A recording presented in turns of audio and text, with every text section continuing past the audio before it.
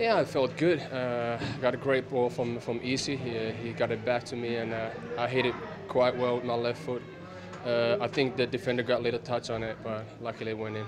It's the last day of this long trip, so obviously, maybe not the freshest legs in the end, but we wanted to have the win and end the trip in a positive note, and that's what we got. So we're very pleased about that.